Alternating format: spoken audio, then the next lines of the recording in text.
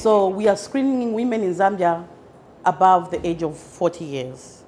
So now how are we catching those women to come for screening? We are doing a lot of sensitization programs in the country by doing outreach programs. Apart from the outreach programs where we go in different areas to go and tell them the importance of having a mammogram, we are also using the media. We are using television, print media.